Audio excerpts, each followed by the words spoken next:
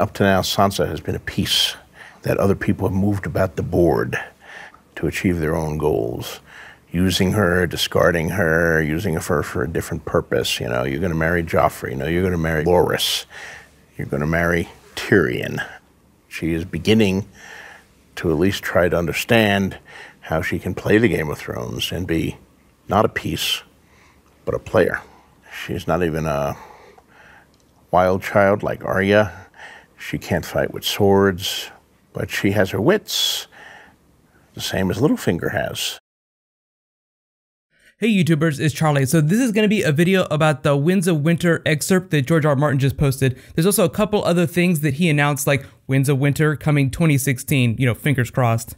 I know everyone's pooping their pants about the Sansa chapter, but just to explain what he said about Winds of Winter in 2016, he just said he's canceling everything that he can to finish Winds of Winter in 2016. He didn't say at the beginning, he didn't say at the end. Typically, most of his books have been released in wintertime. I don't know a whole lot about behind the scenes in the publishing industry and, you know, why more books sell in the winter than they sell in the spring. I know a little bit more about the movie industry. Like, big movies mostly come out, like tentpole movies, in the spring and then the summer, but it's not the same for the book industry. Really what I would expect, based on the way he's talking about it, is Winds of Winter, earliest you can expect it is winter of 2016. So like before season 7 of Game of Thrones.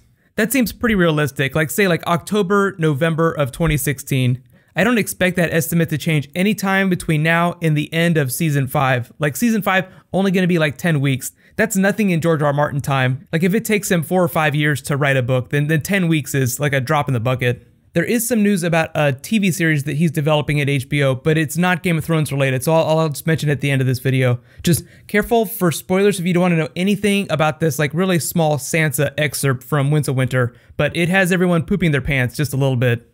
What's going on in the excerpt is Sansa going under her pseudonym, Elaine Stone. Remember, Littlefinger gave her a fake name when they went to the Vale so that no one would know that she's Sansa Stark. So that's why the name Sansa doesn't appear a whole lot in the text.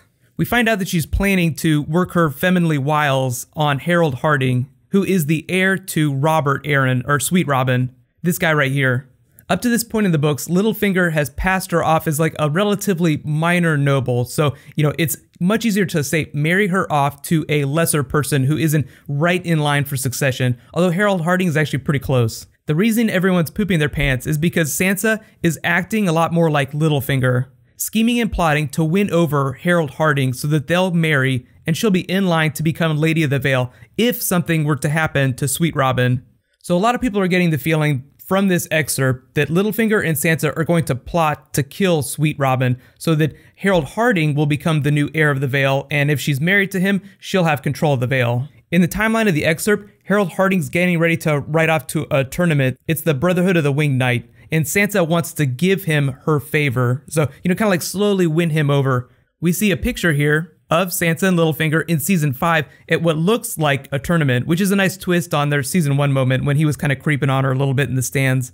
It looks like the TV show is going to do a version of this, but there is no Harold Harding character, so they're going to have to substitute someone else for him. If you look here, Sansa is in the crypts in Winterfell, so it looks like some of this might overlap with her being at Winterfell, so they're going to blend a lot of those elements together. Like there's a lot of Ramsay Bolton stuff, and then there's a lot of Sansa stuff that don't necessarily cross over in the books. That might change in Winds of Winter, and it looks like season 5 is going to incorporate some elements from Winds of Winter. Early story beats that the showrunners know George R. R. Martin is heading for, even if he hasn't officially announced. Really, this Sansa excerpt is just the latest in several excerpts that he's released. Like, he'll post a new one at least once a year.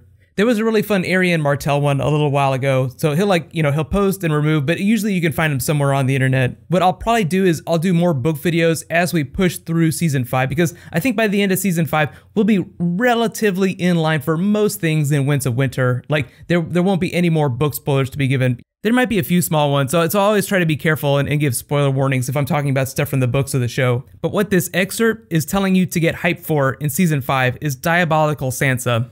She and Arya on very similar revenge plots. Sansa just has a slightly different mentor than Arya has. Arya's gonna learn from the faceless men of Braavos. She's gonna become like a real assassin. Sansa's gonna be slaying some beasts too, but she's gonna be going about it in a more Littlefinger type way. I think the real question is will she ever ultimately take back Winterfell? I think if this Vale plot comes off the way they want it to, the way Sansa and Littlefinger wanted to, she will. But if we've learned anything from Game of Thrones, it's that no plan goes the way you want it to. If you're not familiar with the Harold Harding character, he's actually the nephew of Jon Arryn, the former Lord of the Vale. Remember, he was murdered in the events leading up to Season 1 and Book 1. He's Robert's father, or Sweet Robin's father, this guy. The really funny thing about the Vale that they haven't gotten too deep in on the show is that Ned and Robert Baratheon were both kind of raised by Jon Arryn for a good portion of their life, their young life. So a lot of people think that Robert left a whole bunch more Gendrys just walking around the Vale. He was a noted man whore his entire life, so the bastards we learned about in Season 1 are not the only bastards. You just have to remember that the show kind of simplifies all these things. So like there were a couple bastards we saw on the TV show, like we saw 2 notable bastards, like the baby that they killed in Gendry. So if we see any more noble bastards, they'll probably be, much, much fewer in number. Here's my big question for you guys. Who do you think they're going to substitute for the Harold Harding character in Season 5 of Game of Thrones? Because it seems like Sansa is going to be doing something just a little bit sneaky. I almost forgot too, George R. Martin also promised like a big new WTF character reveal, like a big plot point that he had not previously considered. He didn't say which character it was for. Because it's taking him longer to get Winds of Winter out, he's thought of some new ideas that he didn't previously have. It could be anything from mystery bloodlines, new abilities. Typically, when there's like a big character reveal, it's like a character finding out about parents that they didn't know they had, which I know everyone's really excited to hear about, especially Jon Snow. Or it's a character taking a really WTF action that they hadn't previously thought about, like Tyrion killing Tywin. As diabolical as Tyrion seems, killing his father was a big turning point. So I would think whatever this new thing is, it's going to be something on that level for one of the characters. And he didn't say if it was going to be a main character or if it was going to be a supporting character. Martin also released some details about the HBO show that he's developing right now. Just to clarify, it's not Game of Thrones. It's like a sci-fi series, like a drama series about a sci-fi writer in the 1940s that's writing things that everyone else is afraid to write about. There was a flashback episode of Star Trek Deep Space Nine where Sisko ends up being this sci-fi writer. It's like a time travel mind warp kind of thing where he writes about DS9, but in the episode, he's like a 1940s, 1950s sci-fi writer. So it's like, how could you think about this space station with all these aliens and this galactic war? Whenever Martin said 1940s sci-fi writer, that's just where my mind went.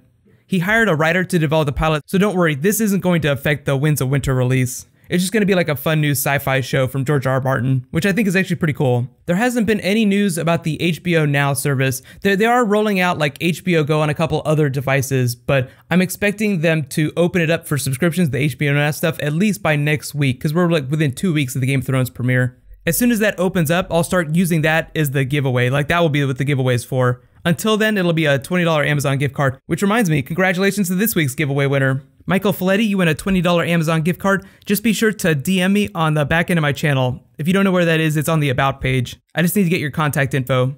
So I'm going to try and get a new character bonus video out next week. Be sure to subscribe to get that. If you have any special requests on who you want that character to be, just leave them in the comments. If you haven't seen it yet, Jaime Lannister posted a fun teaser. Jaime Lannister himself. You can click here to learn all about that. Secret Targaryens running around maybe. And you can click here for my Daenerys Targaryen predictions for Season 5. Thank you so much for watching. Let's all high five. I'll see you guys tonight.